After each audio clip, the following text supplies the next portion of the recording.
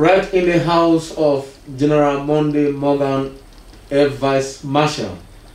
He is the president of the Idoma Unity Summit, a group of agitators for Benue South to produce the next governor of Benue State come 2023. So, sir, you are the president of the Idoma Unity Summit. Yeah. What are the trajectory you have for piloting the affairs of producing the next governor of the state? Okay, thank you. The platform which I head right now, we have a mandate from our Royal Highness, and to ensure that within the Idoma South or the Zone C, if we want to negotiate a change of leadership in Benue State, it must be well with us.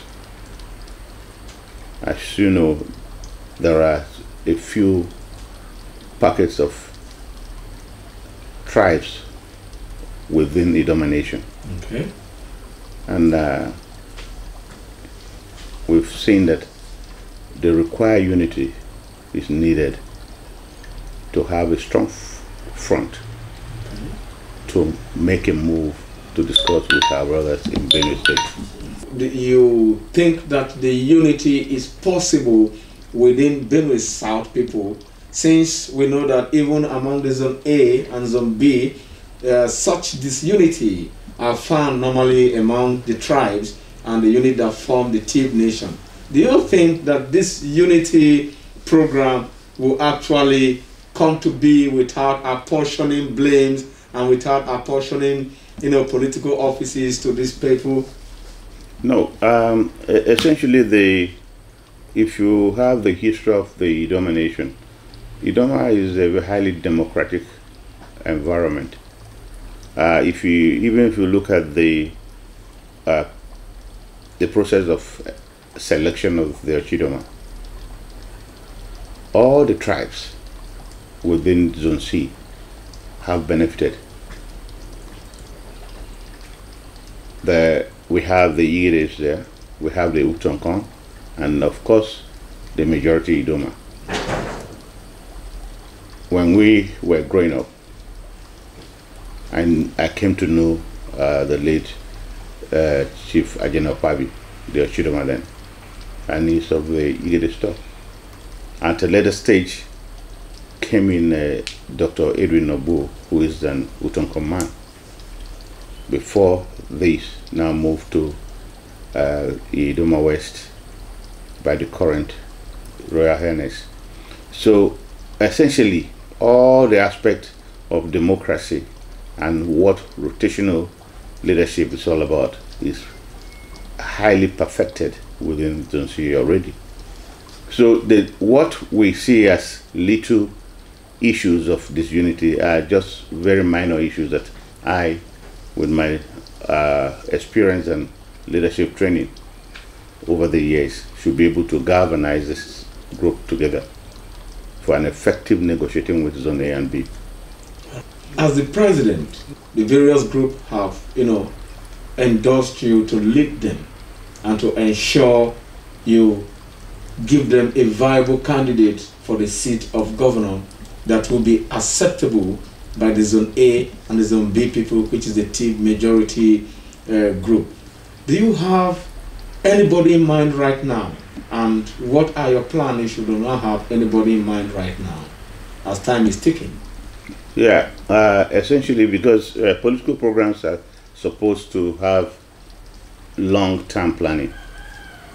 2020 we are in now, and we expect that by next year, towards the end of the year, we should be seeing the gladiators that would like to have a shot at this position. One other thing that is very crucial is that I am not in this group that think that the agitation should be confrontational.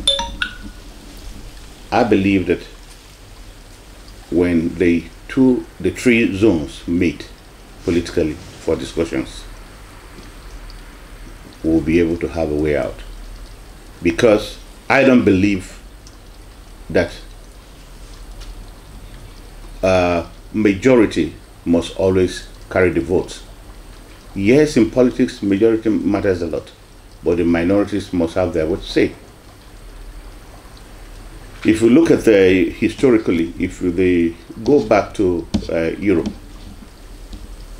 with the damies of the Roman Empire, the historical leaders there came up to appreciate that minority mattered.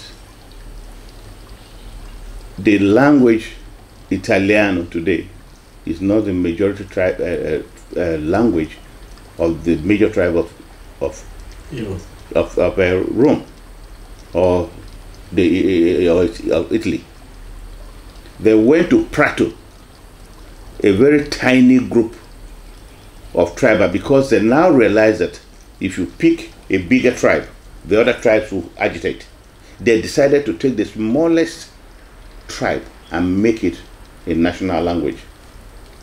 So Latin is a dead language, but Italiano, which is spoken today, is a product of a small tribe in Italy.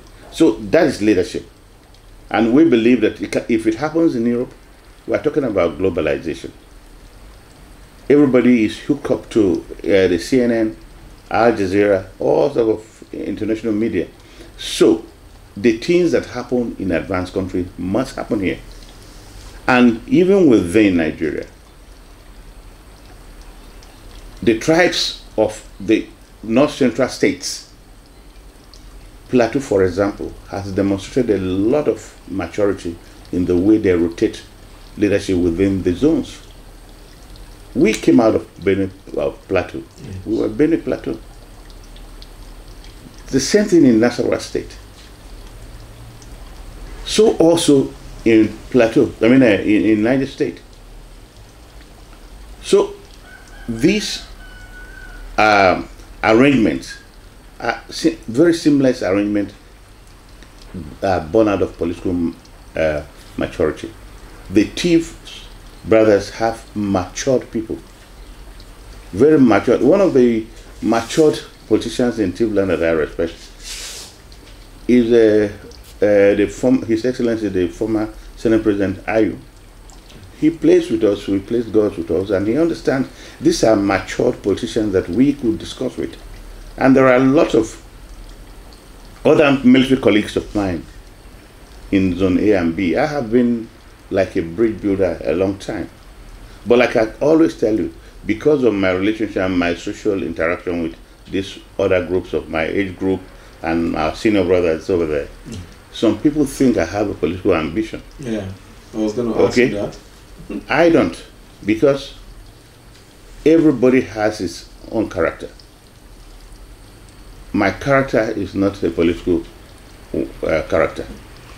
I am a soldier. I don't see black and call it white. So I can't be a politician, but I can be a kingmaker. And in the process of what we are doing, we'll be interfacing with several platforms in Zone C that are already getting ready for this agitation. So we'll come to a table and discuss. Because when you look at the failures of leadership in BENUE State, you cannot allude it to a particular administration. Like Oton's administration now suffers because of the preceding administrations that have not gotten it right. So I don't blame any particular person, but it's a collective responsibility for us to right the things that have gone wrong. And I think that I'm eminently qualified, and I will choose a group of objective leaders like me, apolitically targeted. I will target those guys that I'll pick them, and we'll sit down. And I think whatever move we do eventually, the elders, the youth, and my age mates, who are the middle age now, they will respect our decisions. It is not how rich you are, It is not how political savvy you are, but a leader that will respect everybody, elders, the traditional tools, respect young people and ideas, good ideas. So that is the intention. Good. Have you considered the factor of the political party platform? Like I told you, I'm not interested in politics. Yes. Yes, when we in the phase of serious negotiation, political parties will be doing their own thing. Politicians will be doing their own things. Okay? And like we say, we want to agree in Zone C that if whoever we pick, which will be so clear, all the political parties are likely and that thing will fall behind it. If we ask whether you have somebody genuine in mind now, would you be able to answer that? No. I would like to liken myself to an architect. When an architect is designing a building, he has idea. You put certain criteria that must be in place for the house to turn up this way. As we walk along the path, when we build that vision, that this is a visionary leader, he must satisfy this, he must satisfy this, we must satisfy. There's nobody who is logical in thinking that will argue with us at that point. Thank you very much. But are you aware that there are some persons, aspirants from the TIV region that have started their campaign already ahead of 2023? Yes, you can. It's a political ambition, but the way we're going to negotiate, at the end of the day, BENUE State will be respected, because we'll do it in such a way that the thieves will understand that time has come to try the other group.